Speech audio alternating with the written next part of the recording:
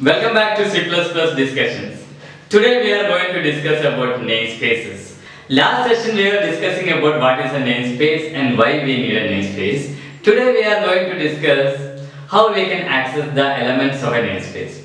I am using the same old example. I have two namespaces, namespace A with one element G which is equal to 10 and one function in it. I have one more namespace, namespace B with a variable G which is equal to 200 and the same function name I am using over here also.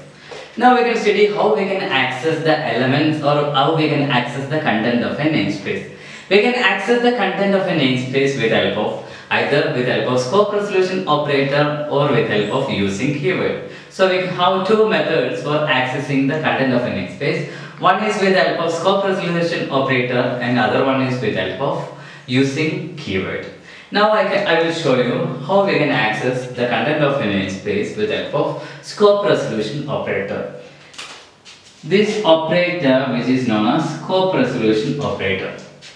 You have to read this operator as this thing which is not belong to the current scope, which is belong to the scope of what is available in the right hand side of this operator. This is not belong to the current scope, which is belong to the scope of this. Now we can check how we can access the content of the namespace A. Here I am writing, I am just cout. I wanted to access this G. So compiler is internally renaming this G as A underscore G. Now I am going to access this G with the help of scope resolution operator. You have to write this G which is not belonging to the current scope. Current scope means which is not belonging to the scope of main, which is belonging to the scope of A. This is the way you can access the content of namespace A. You have to tell G is not belong to the current scope, which is belong to the scope of A. Now you can here and tell, so output will be 10. Now compiler is internally considering this line as A underscore G. Now you see there is no confusion at all. Compiler is understanding this G which is A underscore G. Now assume I have a local variable int G which is equal to 50. I wanted to print this local variable G which is equal to 50. Here you can simply write cout G. Enter. So which will print this local variable. So you have a chance for using local variable as well as the local variable which is present inside this namespace. Assume I have a global variable, that global variable also you can print. Now please recollect what is the name handling. If you are able to recollect the concept of name handling, you can access the namespace elements simply by using a scope resolution operator. The compiler is renaming this variable as A underscore G. So you have to recollect how the compiler is renaming this variable. Compiler is renaming this variable as A underscore G. So with the help of scope resolution operator, you can directly access the content of namespace A.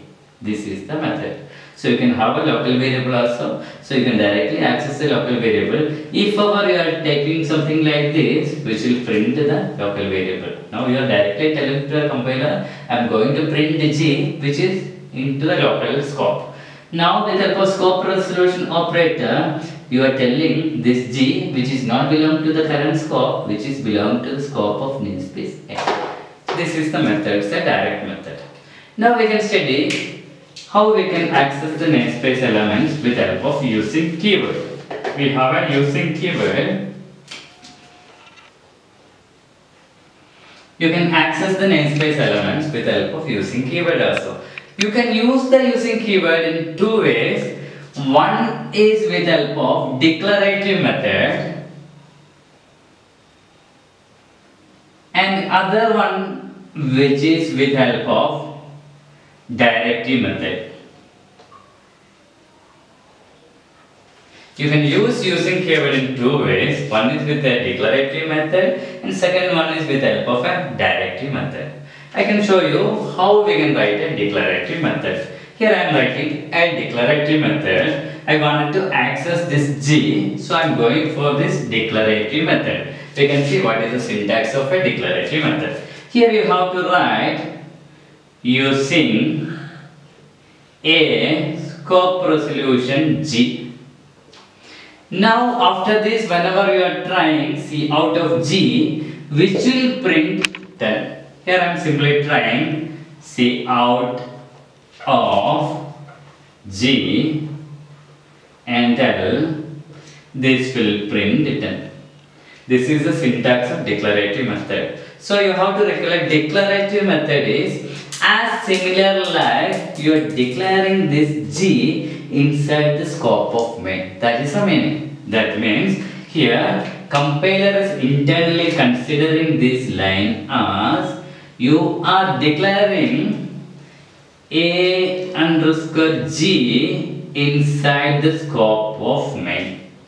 Now if ever you are trying something like here, assume you are trying int G which is equal to 50. Now compiler will give you an error because inside the scope of main there is two declarations which is G which is not at all allowed, which is a multiple declaration error. But in previous example, with help of scope resolution operator, you can declare a local variable with the same name, but with help of declarative method, you cannot declare a local variable with help of same name because this line for compiler is treating this line as a declaration of a variable G which is inside the namespace A. That is the difference between declarative method and scope resolution operator method. Redeclaration is not allowed in this method. Now we have another way for accessing the namespace element, that is with help of directive method. Directive method is quite simple, which will be you can use using namespace A. Now after that, whenever you are printing G, you are directing the compiler like if ever you want to get some value, you go to this namespace and collect that value. That is the meaning of directive method. You are just directing to the compiler that if ever you want to access some elements, you go to this namespace, there that elements will be available. For example, here I am printing C out G. Again I am invoking the function init. The meaning is now I am printing the value of G. I am directing the compiler that if you want to print the value of G, you go to the namespace A, there you will get the element. Now the output will be 10 here. Now I am invoking the function init. I am telling to the compiler that if you want to invoke the member function init, you go to the namespace A, there one init function is available. So compiler is internally interpreting this init as A underscore init, and compiler is internally interpreting this G as A underscore G. So there is no confusion at all. This is known as directive method. In the directive method also, you can have a scope of a local variable int G which is equal to 100. Now compiler is getting confused over here also. Now since there is a local variable have higher privilege everywhere, so local variables are getting printed over here. If you want to avoid all the confusion, better to go for a scope resolution operator. But in the scope resolution operator method, everywhere you have to use the complex syntax scope resolution operator. So this syntax is somewhat pretty simple, but there is some chances for the confusion.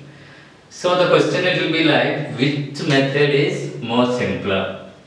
The answer is all methods are equally important. It is depend on the scenario. You can use either scope resolution operator or you can use using keyword. Again, you can use using keyword in two ways, either with the help of a declarative method or with the help of a directive method.